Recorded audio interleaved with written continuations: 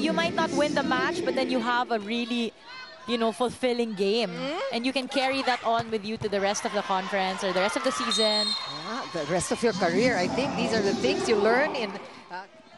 Actually, mahirap yun eh, yung mga break balls. And certainly is showing a lot of maturity. We were talking about Lian de Guzman earlier. We'll talk more about her later. But she's one of those who's really evolved from last year. And here goes Lian again. Kasi Dongalio with the pickup there. Kai Cepada, picked up by Doromal. Good defense from UE. And from Ateneo, we have a rally. Well, Shimashima will get that one. Faith Desperos, Vanny Gandler no longer there. So this is the kind of thing that they have to contend with this season. It's their time now.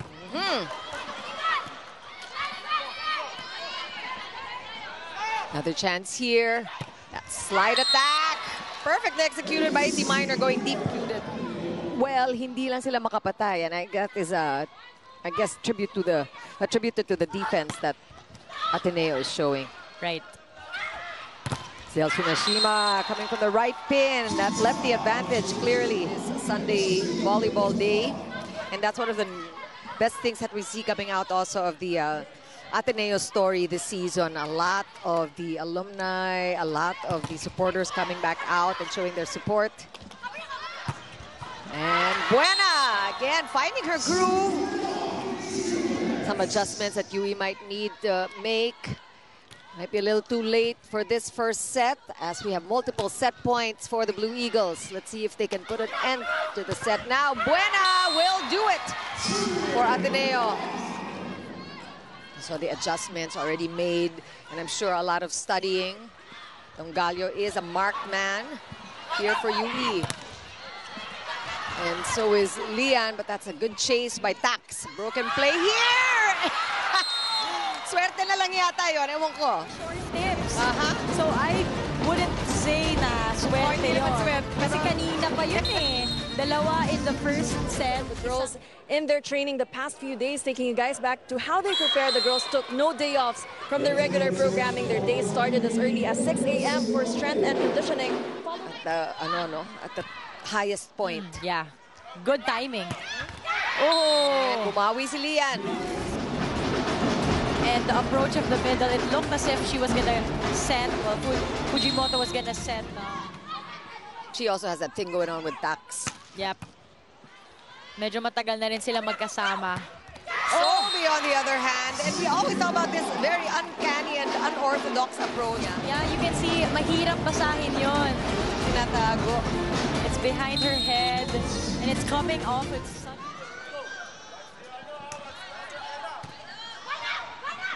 Cortez pushing it out to Lian de Guzman. That's going to be a point for Lian. Just hitting it off the blockers. 9 for de Guzman. She has the most points for Ateneo, followed by Buena with 8. Tsunashima and Minor both with 7. And on your screens earlier, it was Faith Bulan and Nikki Crasini, former UE players. A lot of the alumni coming out, enjoying the action live. However, Ateneo is still fighting in this set. UE had the lead, still has the lead. They're at match point, but Ateneo...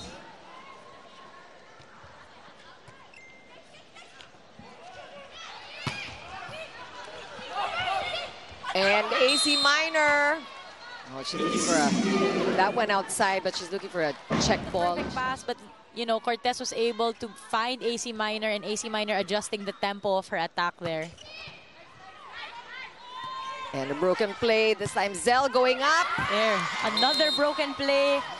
Replay that the official wanted to see. Actually, yes. That's true. Pwede rin kasi ang magsisimula ng video challenge is the official himself. In any case, it did go the way of UE. But Ateneo still with a 1-point lead. Back row attack to Guzman. Ang tulis nun. And again, these are things that we don't see very often. So kung walang president, kailangan makita natin minsan. Ngayon, babalikan nila yan kung mangyari ulit. And Ateneo just said, we'll gain the point some other way. And I think Lian de Guzman here getting her groove once again.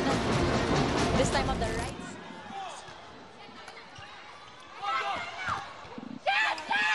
Guzman there, trying to go cross court. Late in this third set, the spike of the set brought to you by Duncan Pasalubong ng Bayan. That was an exciting one.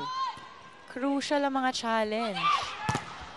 Ooh, Guzman gets it off the single block.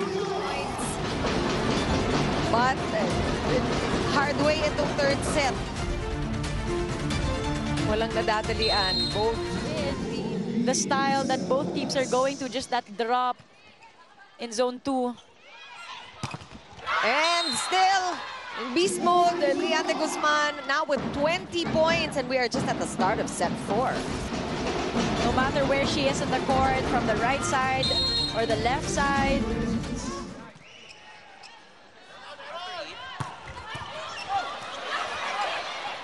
Ball still alive, good defense. Ateneo will get a chance again to go.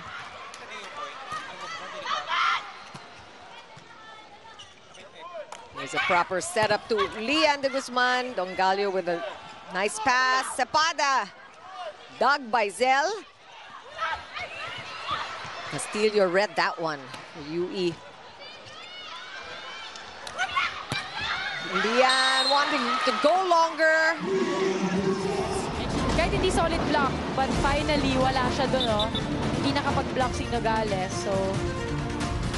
Corner pocket shot. Trailing behind Ateneo, all of a sudden, they're tied at 11 all.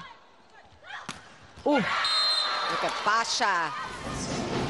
Well, in their previous match, she only scored 1 point, so she's already outdone herself.